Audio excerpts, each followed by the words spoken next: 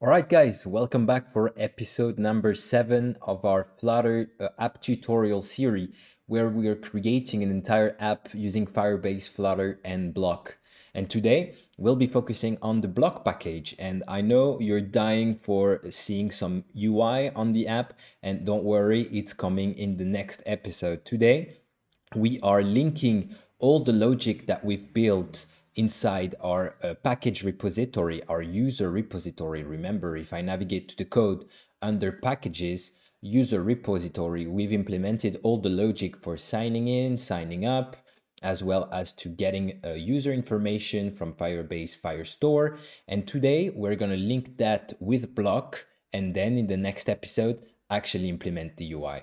So for the BLoC package, first, what I want you to do is navigate on VS Code into the extension and search for BLoC. So this extension right here, and you install it, and that will allow you basically inside your repository right here. If you double click, you'll see here BLoC, new BLoC or new qubit, and we'll be using that to create actually the files to actually just be faster. So once that's done, you can close that and navigate to your prospect.yaml file. And the first thing we want to do is actually go on the pub.dev website and find the Flutter BLoC package. And we will be importing that to our prospect.yaml file. So under Firebase core, I will here write BLoC and import Flutter BLoC and save that. That will do a pub get.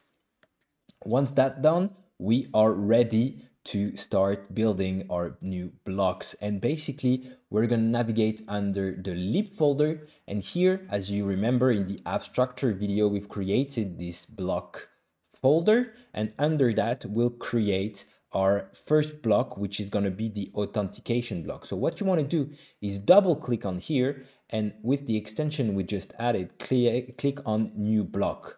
And we're going to name this authentication. And that's it, authentication. Press enter, and as you can see, it created all the file for our authentication block. I'm just going to rename the folder, sorry, that's block. I want actually to be authentication block. Well, it seems I can't right now. We'll do that later. So first we're going to create all the blocks that we'll need. So authentication block, then create another block that we'll call my user. So basically this block is going to be good for creating all of the calls for getting the user informations. So get my user info and as well update user info. I don't know why I can't see them right here. Because they're here. So I'm going to just move that out of the way and then rename all that. Sorry, it's a bit messy.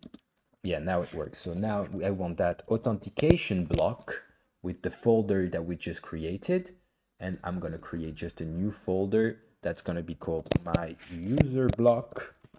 And I'm going to move all of those little files under it. So basically you want to have authentication block with authentication block.dart, authentication event.dart, and authentication state.dart.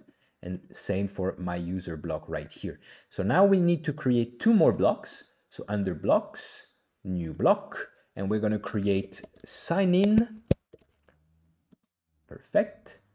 And the same for the others. I'm going to rename it sign in block so we know what it does. And last one, we're going to want to create the sign up block and rename the folder sign up. Okay, perfect. So that's done. You can close all of those folders. And we are going to start with the authentication block right there. So you can open event, block, and state. And so basically how it works is you're going to have in your app some events. And an event is, for instance, a user that clicks on the button login, right? So we're going to have here an event that might be called login required. And this event is going to be processed inside our block where we'll call our backend. We'll call the stuff we did in the package that talks with Firebase. And then we'll emit a state to the app. And depending on this state, the app will react a different way. using BLoC listener, BLoC builder, BLoC consumer, but we'll come to that in the UI phase. But basically, this is how it works. If you want a bit more information, you can go on the web, and actually right here, you can learn more about the BLoC library.dev. If you click on that, you will be redirected to the BLoC website. And if you scroll a little bit down, you'll have some more information. But basically, this is what it does. You have your UI, you have an event. The event is processed inside the BLoC, but here we could add another node with our Firebase. So the BLoC will talk to Firebase. Firebase will return something. The BLoC will react to that and display a new state to the UI, and then the UI will display what's needed. So basically, this is what we're going to create. So first, focusing on authentication events. So you will first have this sealed class authentication. So I prefer it to be abstract. That's just for me right here. Abstract. Perfect. And so we want that to actually extend another package that's called equatable, because we want to be able to compare different state. And you can see here we need to import that, but we don't have it yet. Well, don't worry, you can just navigate to pub.dev and import equatable. So up, and I will import it under the BLoC folder as well, and press Control S to save the file. And here, once pub.get has finished running, normally I'll be able to import the package. Perfect. Yeah. So that's just what I did right now. And you'd see here, it's not imported inside this folder, inside this file, sorry. But that's normal because this file is just a part of authentication block.dart file. And if you navigate to it, well, you see right here that equatable was imported.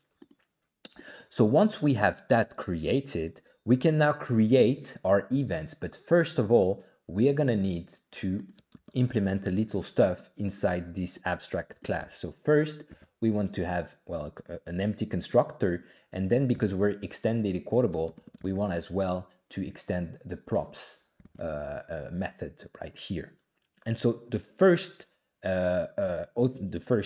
event that we'll have is authentication user change. So I'm going to create that right here.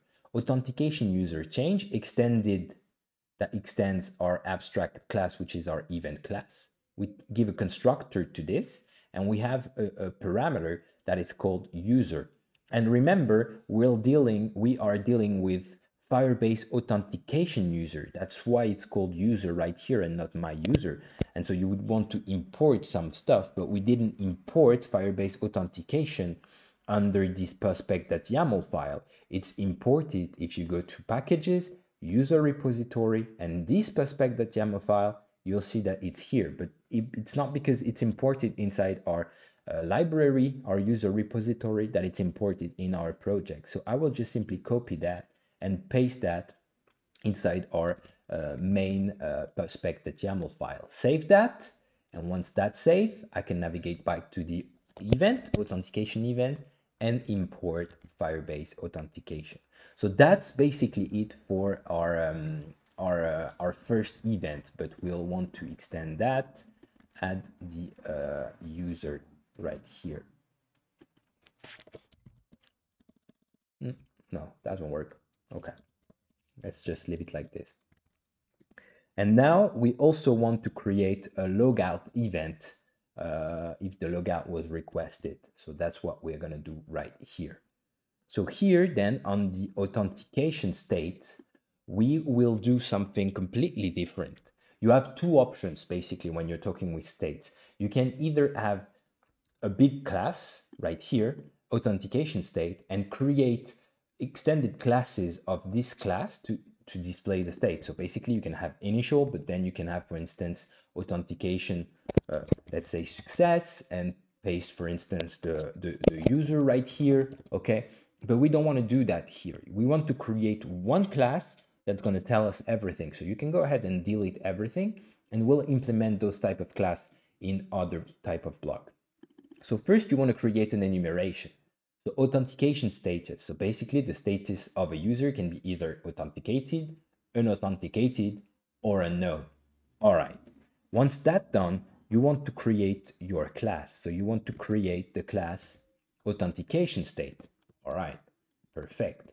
And now it extends it quotable, and we have some methods to get over there. So you can see here we're missing an override. That's just the props. That's fine. We can implement it as well.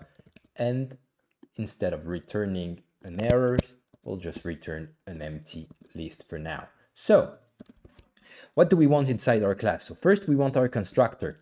Okay, so we want our constructor to be exactly that. So we have our constructor right here, and you see here we'll have two parameters, two class parameters. We'll have status and we'll have user. So let me just create them right now. I will create them right here. Basically, it's exactly that. We have an authentication status, which is this, and we have a user, which is our Firebase authentication user. And we say that it might be null because, well, you can be unauthenticated, and in this case, you will be null. So exactly that. So then we want to implement authentication state, different variation of authentication state. So first, here we'll have unknown. So if the authentication, we have no information about the user, we just want to return the empty constructor. If the user is currently authenticated, well, we want to implement another one. We'll want to implement, authentication state dot authenticated. And authenticated, we want to take a user, a Firebase authentication user, and paste that into our constructor, saying that the status is now authenticated, and saying that the user is equal to the user that was given by the authenticated method, right? So that's pretty much it.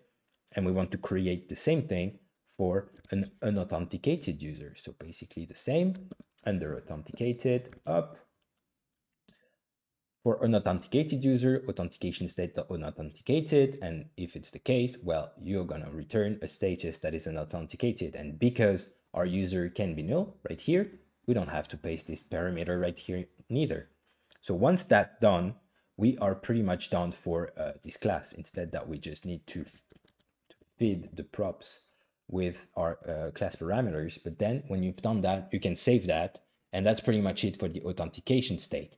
And now we want to navigate to the authentication block and make actually the magic appears and the magic start here. So you'll see that you will have first an errors right here because, well, we've deleted this class and this class authentication initial. So we want to first replace that perhaps with what we created, authentication state, okay? And the first state that we have is unknown. We don't know. And you can make that constant. Perfect. Then we'll need some class parameters here for our authentication block. We'll need to access the user repository. So the user repository, it's the repository that we've created. And we'll want as well a stream subscription because remember, we are getting the user status with a stream. If I can show you easily, packages, user repository, lib, source, Firebase user repository. And here, this is how we get our user. It's a getter that returns a stream of user, of Firebase authentication user. And this is basically what we'll be listening to. So bear with me.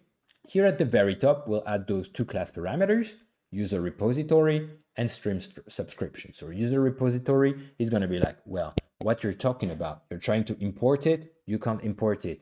Well, that's very normal. I want you to navigate to your root prospect.yaml file. And you'll see here, you want to make a reference to the repository that you've just created.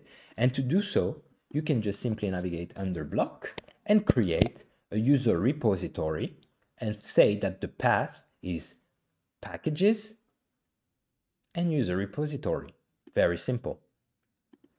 Once you do that, you can save the prospect.yaml file to do a pub get.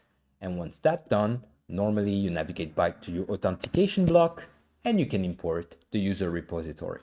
Very well. Now you have an error for the stream subscription. If you try to import it, you'll see different kind of imports that you can do, but you want to import asynchronous. All right. So now we're pretty much good, but you're here, it says that this user subscription is never used and you have an error right here because you want to implement the parameters that we just did. Well, let's do just that. So we want to say that the my user repository is required, but I'm not implementing directly this parameter. It's a little trick you can do in order to protect it a little bit more. But first of all, you want to do that. And then after the constructor, you want to set it to what it is actually. Hopla. So you want to say that, well, this is required, but in order to make it required, you have to add those curly braces right here. It's required to paste inside the authentication block constructor a my user repository, a user repository object, and then you affect the my user repository object that was just pasted onto the one that we'll be using in our class. So that's pretty much done. And then you access this default state.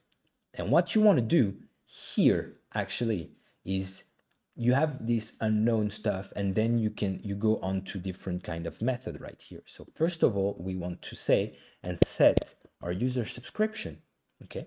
And say that this is equal to what? Is equal to our user repository that we created, and you want to get to access the getter, the stream user, and you want to listen to that. So you want to listen to that, okay? And you'll see exactly what's happening here. And that's pretty much what we want. Okay, now we're going to implement this listen method. So what we want to do?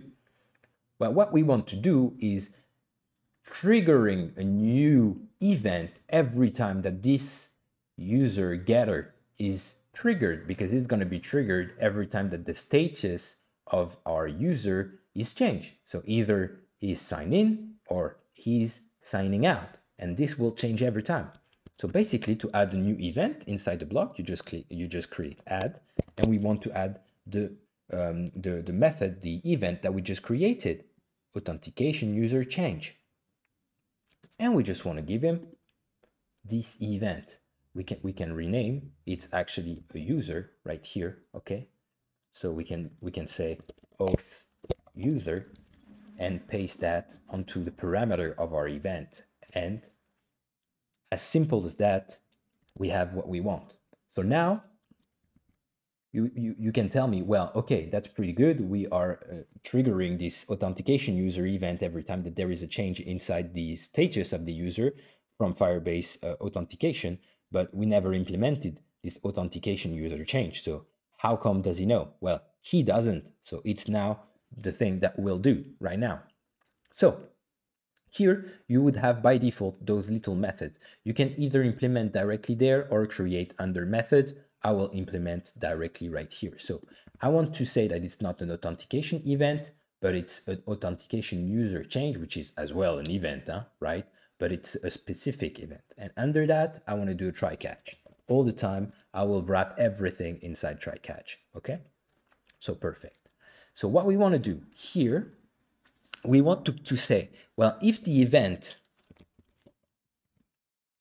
dot user is different than null, well, we want to emit a new state, okay? And this state is going to be authentication state dot authenticated, okay? But this state authenticated takes a user, so we want to say that access the event and the user and say that it can't be null. And just like this, we're pretty good. Else, we want to say, well, we want to emit that the authentication state is unauthenticated. Perfect. And we can even make that constant. I've wrapped this inside the try catch, but since we are using if else, we don't need them right now. So we can just throw them away. And that's pretty much it for our authentication user change method. That's pretty good. And the last thing that we want to do is we want to add this close function right here in our class in order to actually close the block and close the listener, the stream, cancel it every time that we are closing the block. So once that's done, we're pretty much it. That's pretty much it. And you remembered we've created another event, authentication logout requested. You can delete that because we're actually gonna create this event inside the sign-in block. Perfect. So our authentication block is now created and it's now done. So now we want to do the exact same thing for our my user block, but it's going to be a little bit different, and I'm going to go a little bit faster over it because, well, you'll see it's easier. So same, you open event, block, and state. So what do we want here? Well, we want first to replace what we have as this sealed class to something that looks like something like this. You want to import quotable, perfect. And now we want to, this is our main my user event class. We want to have a get my user. We want to access Firestore, okay, Firestore, not Firebase authentication, but Firestore, and say, well, I want to have the user information. So the email, the name, the profile picture, stuff that it's not stored anywhere inside Firebase authentication. So this event takes a user ID. We need to say to the Firestore, to the database, which user we're looking for. Well, we're adding this parameter. In the constructor, we're saying that this is a required parameter, and we're just implementing the props, which is just an extension from a quotable. And that's pretty much it for our event. Now, let's go to the state. So what kind of state we want to have depending on what's coming? Well, it's a little different as well here because we really want to create kind of the same stuff that we've created for the authentication block, but we are going to make it a little different. So you can remove all of this and add a new enumeration, okay? You add the new enumeration with my user status, and then you create the class. Create my user state class, okay? Same as before. We are implementing a status and we are implementing a user as class parameters. And this is basically going to look the exact same thing, the exact same way that it did look for the authentication block, except that we're not having a user, we are having our user, and we are importing then the user repository we have created. And so now, same as the other one, we want to add a new loading method right here. If it's loading, well, we return an empty thing. If it's success, you've guessed it, we're going to return success with the my user and success and the user. Same structure as the authentication one. And last method, you have guessed it, is failure, where we return failure. And the last thing we need to implement right here will be the props, so the class is happy. The state is done. State is done just like that, no more problem. We just need now to implement user block. So you'll see right here, same as the authentication. He's a bit pissed that we've deleted this class, but don't worry. We're going to tell you that it's a constant, and we are going to access my user state, and we're going to say loading. Okay, perfect. Now we want some class parameters as well here. So we want our user repository. We want to be able to access it. Okay, so right here, we're going to say, same as the other one, that we want actually a my user repository parameter when you create the class, and we are going to affect this my user repository to our user repository itself. Sorry, the double dots, they go here. Perfect. Well, that's pretty much done. Okay, that's pretty much good. Everything is well. So now we want to implement our event. It's not a my user event, it's a get my user. Okay, and so here, let's go ahead and do a try catch so we can see everything that's happening, and we can log the exception if there is one, and you want to import Dart developer in order to do that. And then if there is a problem, we're gonna emit right here, it's gonna be a constant, my user state failure. Okay, so you might think, well, here we're gonna do the logic, but you might think, well, I want to first emit a loading right here before doing anything. I emit a login, I emit a loading, then I do my stuff, and if it's good, I emit success, and if it's not, I emit failure. Here, that's what we're gonna do. Here, success, and here a success need actually a user, okay, my user. But here you don't need to emit this loading state because it's by default what's emitting right here. So you can just go ahead and get rid of that. And what you want to do, well, you want to access a new user, right? A user from our database. So that's basically what we'll do here. So you'll see my user that we've created is equal to await. So because it's a synchronous method, we need to say it right here, accessing our user repository.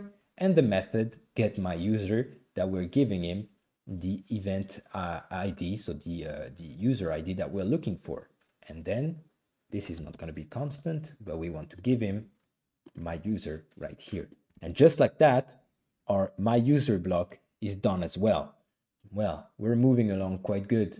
Let's go ahead and continue. So authentication block, myUser block is done. Let's create the two last block that we have to create. So basically the sign in block, same, open event, block, and state. And we're going to move along quite fast with this one. Okay, so let's go ahead and create our sign in event. So you have here up sign in event. I'm just going to remove that. Up abstract class sign in event, extend quotable. Let me just import that one. And we have this empty class. So what type of events do we have? Well, we're going to have sign in required or sign out required. Very straightforward. You can also add a reset password if you feel like you need it, but in this demo project, will not. So you have two parameters for a sign in required, an email and a password, because this is the only method that we actually implemented. You might want to add a phone number right here if you implemented this kind of authentication method. So that's pretty much what we'll have. And then we'll have a sign out required event, just like this. Now we want to create our state. And this is going to be a little different. We're going to keep this kind of structure right here, because remember, we've created different types of structure for the two previous blocks, and we just want to create a more kind of straightforward one. So let's go ahead and do just that. So let me just tweak a little bit this sign-in state. And now we are going to create different type of classes. So we are going to create this first class, which is going to be sign-in initial. So if it's just like the beginning, we want to be able to return just that. And then we'll want to create three classes: sign-in success, sign-in failure, or sign-in in process. And basically we are going to, this is all states, and we'll be able to listen to those states inside our app. So sign-in success, sign-in failure, and sign-in process. Here for sign-in failure, I'm adding a message which is a string as a class parameter, because Firebase authentication might give us specific reason for what your user couldn't sign up, maybe, or sign in. It's because the email is already taken or the password is wrong, so we can display that to the user. And then I think we're pretty much done. We're pretty much done with that. So once that's done, we want to go to our block. And right here, we are going to implement actually our method. But before that, as the other one, we need to access our user repository. So that's exactly what we'll do right here as a class parameter, import user repository. And here we're going to do the exact same thing that we did with the other one as for the constructor. So basically up, affecting it, and then that's pretty much done. Perfect. We don't need to replace that, because remember, we've done the good, let's say there is two ways to create your architecture for the state, but we've done this one, so no need to replace that. And now we want to implement our sign-in required event. Perfect. So here, try catch. Okay. Same method. If there is a catch, we can log the errors and print it to string. Okay. So why is it not? Because I've imported math instead of imported developer right here. And then we'll want to emit, well, sign-in failure, which is the state for a failure. If there is an exception, well, we catch it, and then we emit the good state. Before the try, we want to emit that the sign-in process. Okay, so we can, for instance, display a circular progress indicator instead of displaying the button to the user. Okay, and inside our try catch, what we want to do? Well, we want to await. So if we want to await something, let's make the method asynchronous. We want to await what? Our user repository. Okay, dot. Remember the method that we've created? Sign in. And we need an email. Well, it's inside the event. And we need a password. Well, it's inside the event as well. Perfect.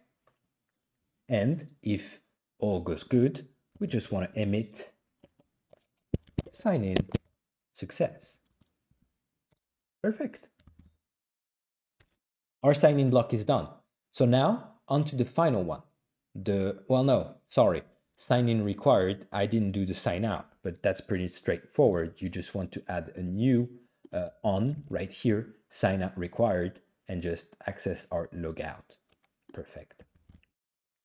So that's done. Sign in block is done. Last up, sign up. So let's go ahead and clear those files, event, block, and state. Okay, so let's start with the event then. We want to have, well, sign up required, same logic, really, it's all the time the same. So let's go ahead and create just that. So first, let me remodel a little bit this sign up event right here, extend it quotable, import it. Perfect.